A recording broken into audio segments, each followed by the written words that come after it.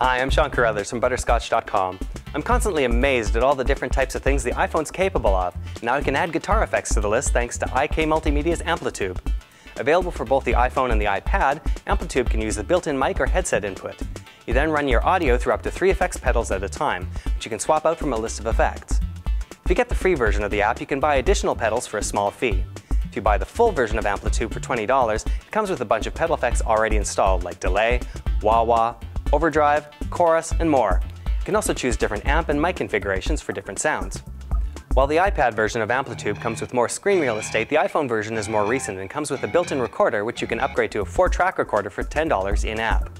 While you're adding things to your cart, you may want to consider the $40 iRig hardware, which has guitar jack input and a piggyback for your own headphones. Yeah, that's not exactly cheap when you add it all up, but for under $100 total, you get all the hardware and software you need to turn your iPhone into a mini studio for your guitar heroics. To get more information on this and other apps, check out the show notes at Butterscotch.com. You can also download the app right now by visiting mobile.butterscotch.com.